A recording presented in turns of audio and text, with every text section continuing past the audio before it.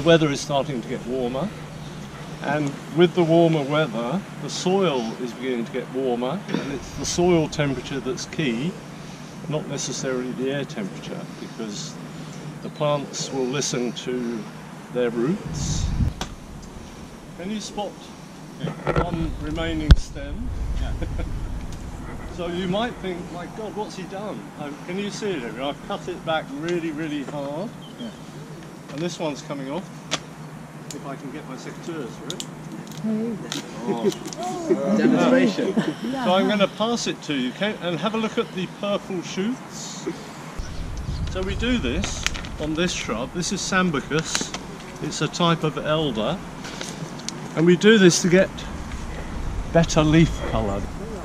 This is an Acer, and we all know Acers, the beautiful Japanese ones, which tend to be somewhat difficult to grow, more delicate.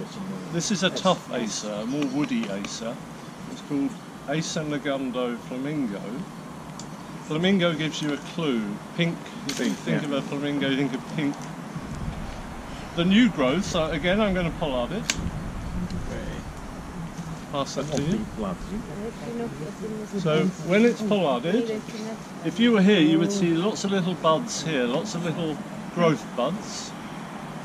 I don't want these weak ones, so I'm going to take them off. So this will shoot and produce a stem that long, but what it does, it enhances the colour of the leaf. Right? And we love leaves, we love colourful. Green leaves are fine, but we want colourful leaves. Yes. So pink, green and white leaves, very nice. 60% of plants in Europe now originate from China, roughly 60%, a massive proportion. This is a Himalayan birch.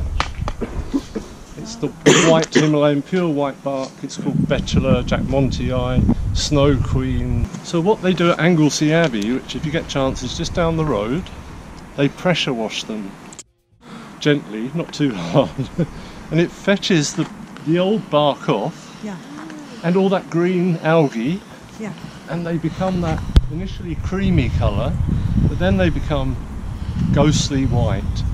And they've got about 50 or 60 trees in a small area like this, and it's really spooky. It's a Daphne called Jacqueline Postile, so it's been flowering for weeks and weeks, and it's a winter flowering shrub.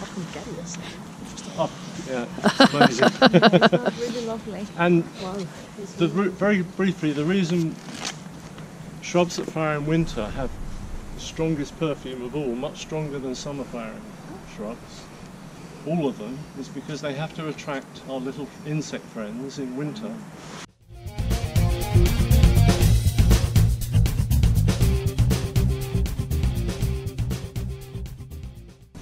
You don't want to polish it with your hand and touch it perhaps, but it's a lovely colour, cinnamon, and it peels in these lovely little ribbons.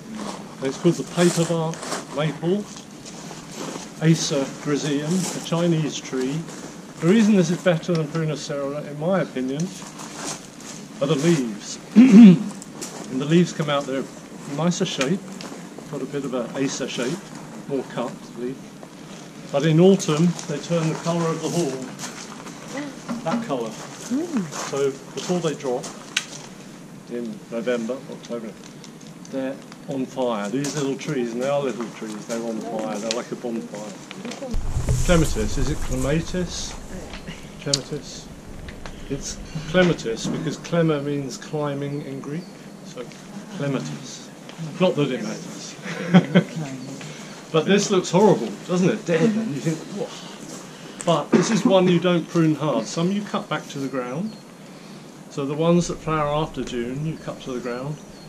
Ones that flower before June, you don't prune. Before June, don't prune, is how you remember it. So this flowers in April. So if we cut it down, we lose all the flowers. Yeah. And the buds are just about to break, and they will break from all this old wood. And this is an alpina, and it has delightful purple bells all over it.